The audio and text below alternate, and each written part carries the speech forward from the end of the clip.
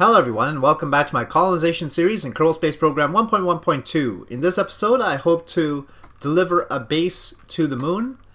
We are not going to deliver any Kerbals with this base, but we will see how this works out. It's a sort of expensive test, but it'll give us an idea about how to deliver these modules. Unlike with my previous base, I've got a lot of these deployable modules. Well, that's the actual landing gear.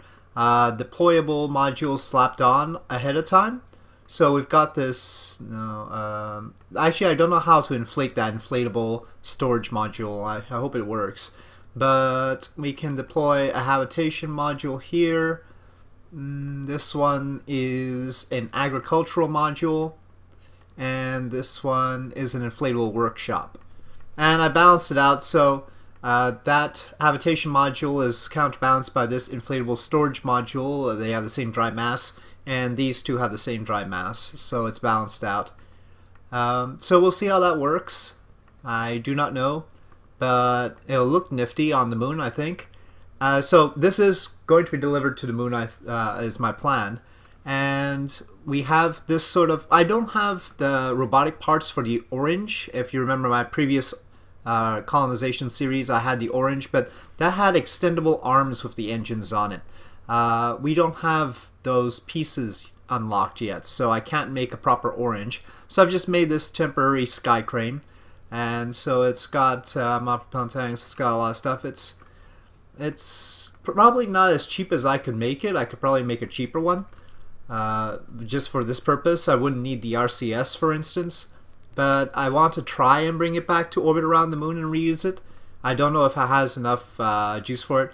Right now it is not fueled, and neither is our transfer stage, and that is because we are going to... Oh, and we really want to retract these right now. Because we are going to use the fuel that we delivered in orbit in the previous episode, so we'll have those fuel tanks, well, just one of those fuel tanks, dock with this, transfer the fuel into this, and then this will proceed. That allows us to use a smaller rocket to launch this. If we launched it fully fueled, the payload would be 14 tons heavier. Right now it's only about 15.5 tons, so quite a big difference. We need double the payload capacity that we have right now. And that means that I can test a possible single stage to orbit system, which will be recoverable. And so this is what I've got here. We don't have the inflatable heat shield yet, which is what I really wanted. But right now we have this heat shield, 3.75 meter heat shield, to protect the fuel tank. And then we have the skippers on the outside. Now I could have used the skippers to try and protect everything, you know, have them closer in. But I wasn't entirely sure that would be safe. In Realism Overhaul, it definitely would not be safe. The fuel tanks tend to like to explode. But in Realism Overhaul, the max temperature on the fuel tanks is like 800 degrees. Here it's 2000. So maybe I really don't even need the heat shield. I don't know if I should do that on this test. Let's say removing the heat shield does give us a little bit more delta V.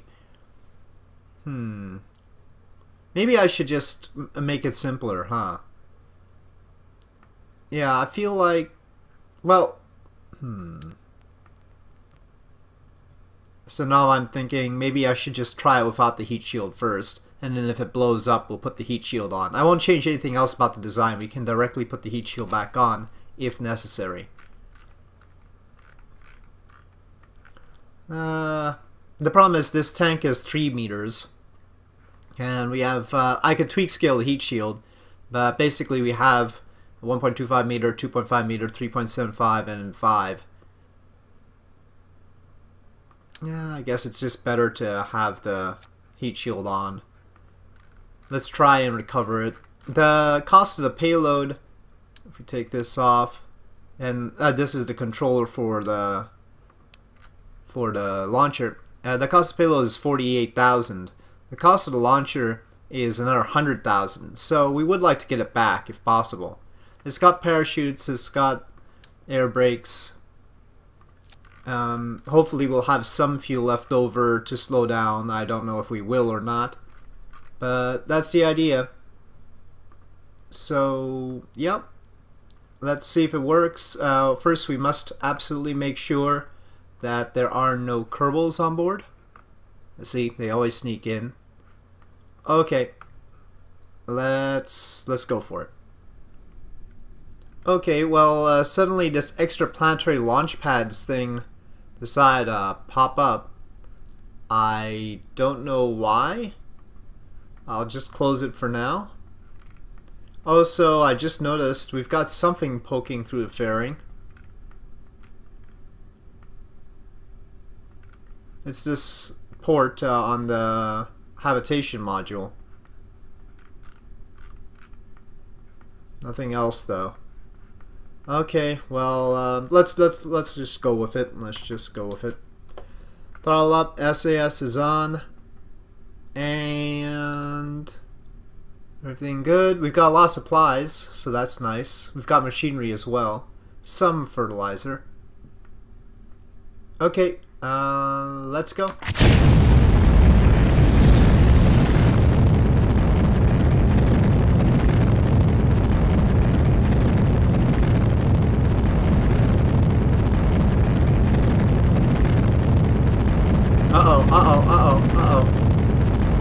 We've got a problem. Oh, shoot. Well, there goes our expensive everything. Let's try and get rid of the fairings. Maybe we can bring this down safely?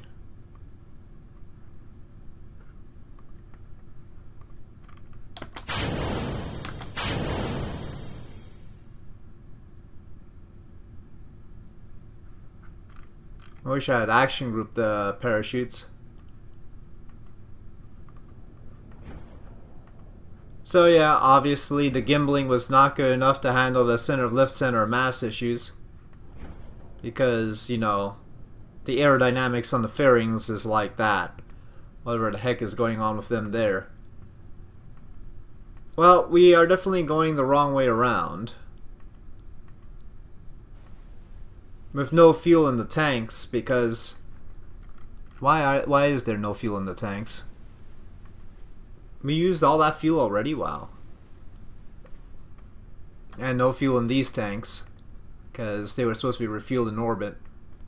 We're not in the best position to have all this survive, but let's see what speed we splash down at.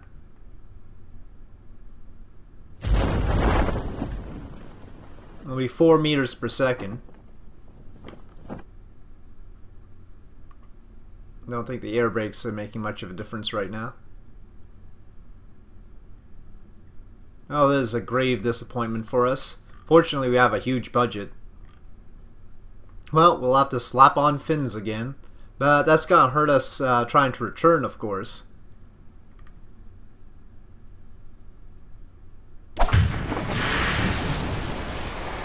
Okay.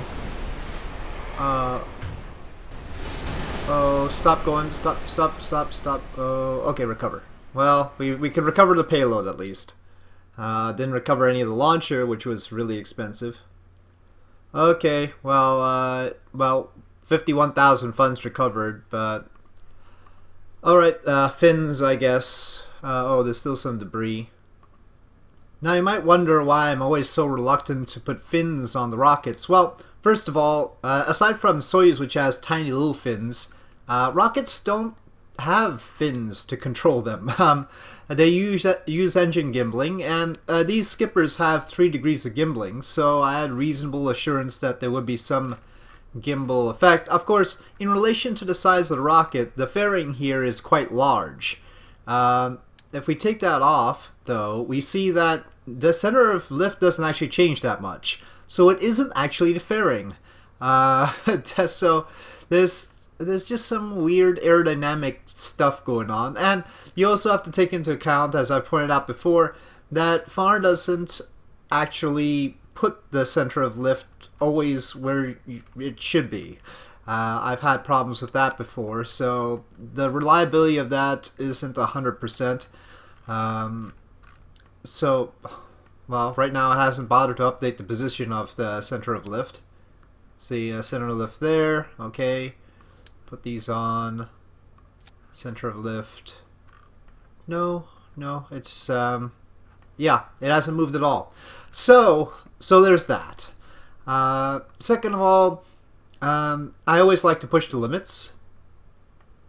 Well, okay, so now I can't even tell whether this is going to be good enough or not. But yeah, so pushing the limits is always something. Testing exactly what the boundaries are and how much I can get away with is sort of important to me.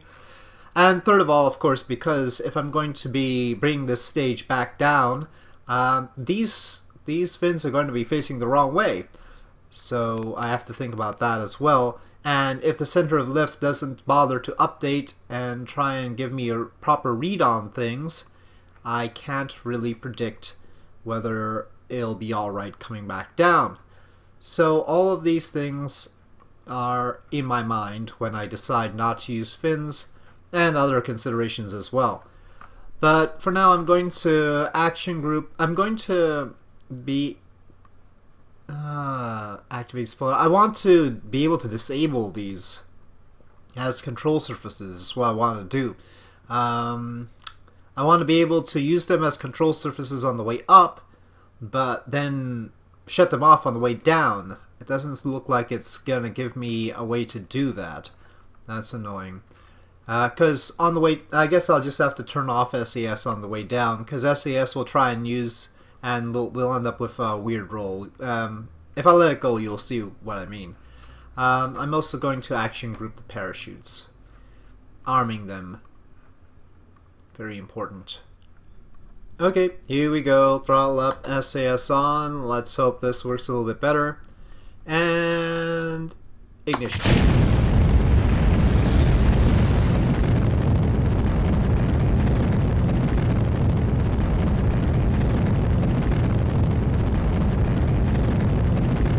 I sense some initial wiggles, actually. I'm gonna let it go straight up for a little bit longer, even though we don't have much spare delta V to work with. Also, this time I'm trying to keep it a lot closer to the center of the prograde vector, not even just inside of it, right down the middle. Should be able to flatten out more now. Okay, stabilizing, separating the fairings.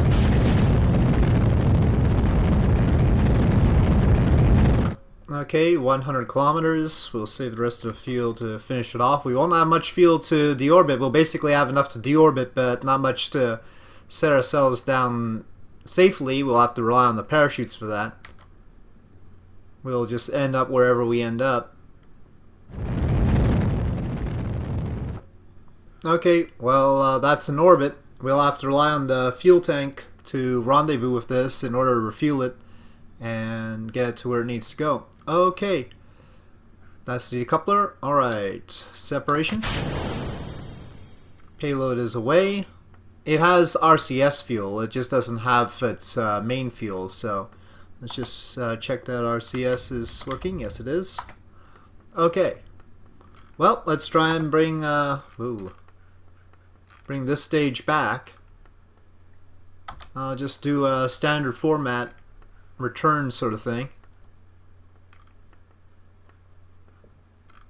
So around here we'll deorbit it. Well, that'll definitely bring us down. Probably we could go a little bit higher than that. Let me turn it around and get a periapsis of 30 kilometers instead, because our apoapsis is so low.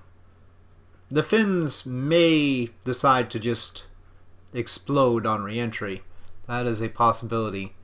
Let's see, well, I guess I can manually shut them off like this. It's an annoying thing to do, but I guess that'll do the trick. Oh, KSP decided to crash in the middle of nowhere. That's talent for you. Okay. Okay, so we're back here again. Yeah. Well, I decided to remove Kerbal Arm Clock because it's the only mod that I've changed since I last played the game, and I've been having a lot of crashes, not just the one that I showed just now. So I'm a little bit concerned about that. So temporarily removed Kerbal Arm Clock to see if maybe it's part of the reason, but who knows. Alright, separating the payload. RCS on, bring the payload forward, which will also push us into a different orbit so that we don't interfere with the launch stage. And now the solar panels are not openable, so they're just there. Back to this stage. I don't know how the fact that the skippers are partly clipping in the heat shield will affect things. We'll see soon enough. Maybe a little bit lower. Okay, let's go with that for now. We do have this odd shape here. Wish I could get rid of that fairing. It'll probably explode anyway. Air brakes out. And I need to lock the control surfaces again. I guess that's the way to do it. Now, one good thing is that the heat shield is at least partly covering the landing struts, which might otherwise overheat. We'll see how that works. Things are overheating. It's the engines. Well, I'll keep the air brakes out just to slow down faster, so maybe we can hang on to the engines. But they are overheating right now. So, I think that's the landing struts, or maybe it's the tanks the engines are connected to. Can't really tell with those things.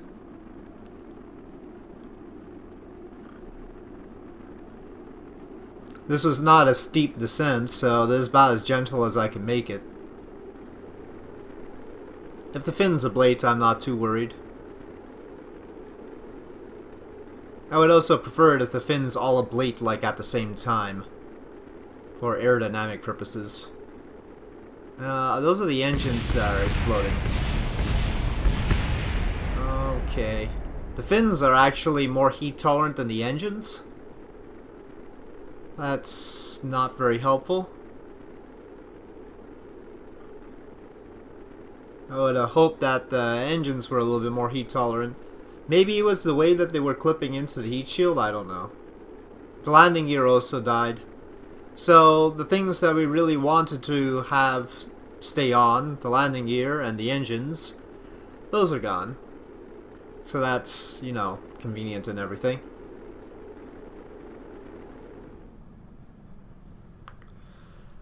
Yeah, so not a good idea.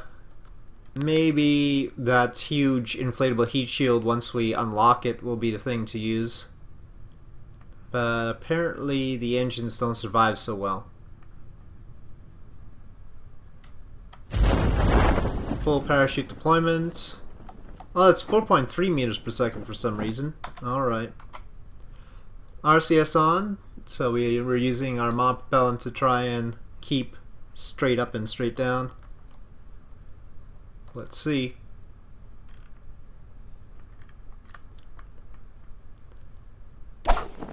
Oh, it's tipping, it's tipping, it's tipping.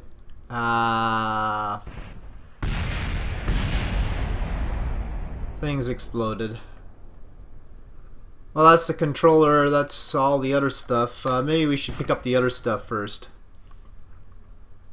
Not much recovered. Oh well. Anyway, back to, well, not back to our payload, back to one of the orbiting fuel tanks to get it to our payload to refuel it.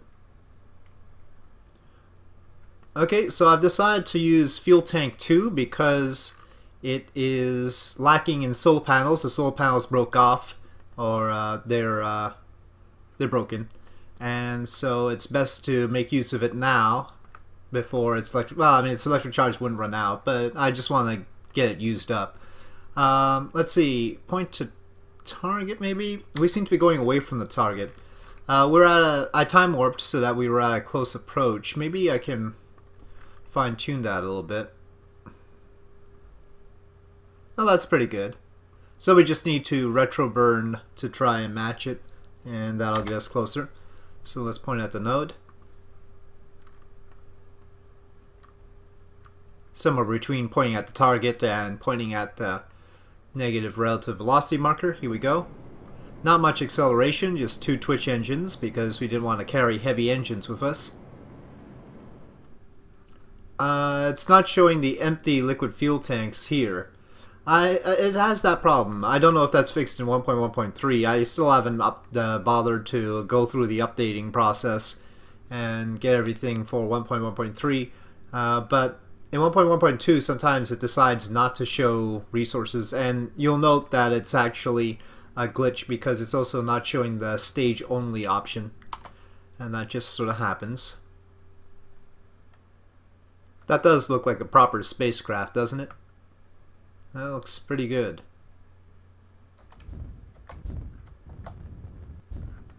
Okay, we are docked.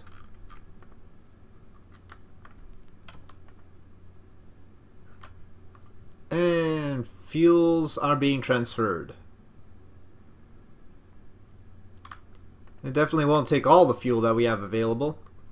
We'll have about almost 700 units of liquid fuel and the equivalent of oxidizer left in this tank. Okay, that's all done. There's nothing else we need to refuel, so let us undock. This side can move away.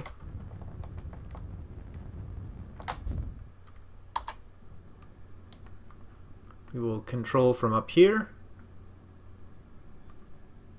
Okay, moon transfer plotted, and bitter burn time says I should have already been going, so let's go. Plenty of delta V in the transfer stage to get us out there and into orbit around the moon. And then the sky crane-ish stage will have to do the rest. Okay, within point 2, let's see what that looks like. It's a crash course at the moon. Okay, well, that is fine. That is fine. We can manage that. Yeah, let's just get over there. That's the moon right there. There was a craft right there, I thought. We are recharging. The solar panels are up here.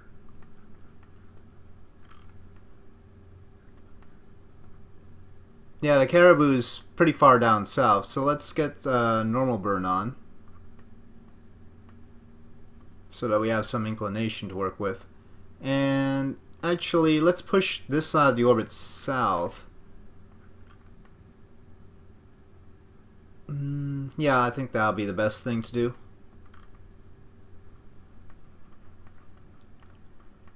Perhaps to discard the stage, we'll try and get a crash course for it into the moon and use the sky crane to bring us back up again. Let's see if we can do that. Well, not with its own fuel. I don't think I want to waste the sky crane's fuel trying to deorbit this. I'll just leave it alone, I guess. Well, dirtying space again. Separation.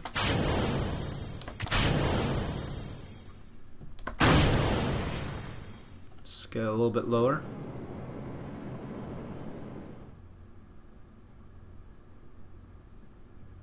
Okay. Gotta bring the apoapsis down now. And then on the next run, we should be able to hit that target location.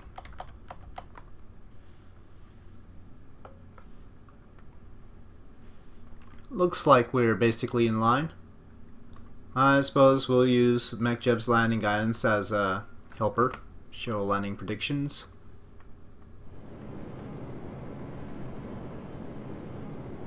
It's probably obvious we don't have a whole lot of TWR with these 4 twitch engines. So we're gonna have to be a little bit careful.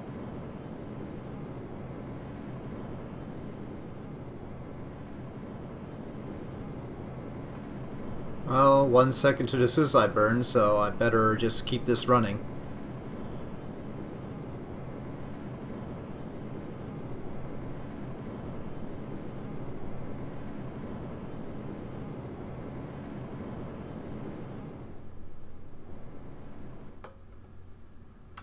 RCS on just in case.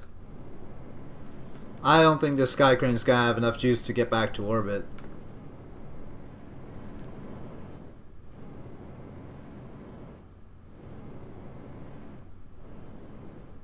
Alright, we are on the surface. RCS off. Well, let's get the sky crane away at least. Control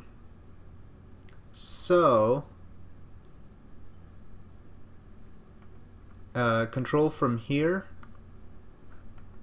Right. Okay, we ready? Decouple. And it's controlling from the wrong craft. Alright, anyway. Control from here. There we go. Actually, that is enough to get to orbit, I think. That's good. Barely, though. It'll have to be refueled up there, but that's fine. Let's do the thing.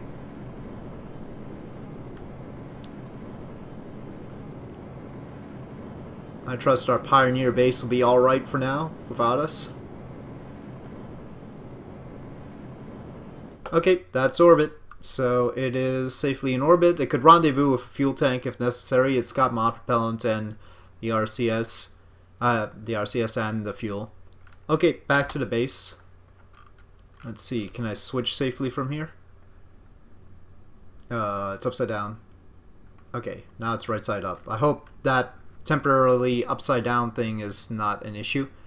Caribou and the other ship are 300 meters away. That's not too bad. I mean, I didn't really want to park this right at them. Might have been better, but I think this will be alright.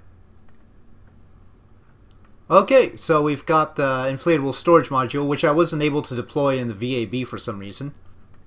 And all the other things, they could enter from this crew hatch or that one. That one? That one doesn't say it's a crew hatch, but this one, at least when I hover over it, it says crew hatch. Yeah, doesn't have a little crew hatch dialogue there. Yeah, it's quite a module. I mean, that's a solid sort of thing.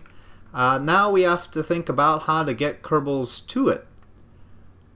Yeah, and of course they can drive around in the Caribou as well. And let me just take a quick look at. Can I go over there? Hold on. I guess I can just switch this way. This is the Caribou.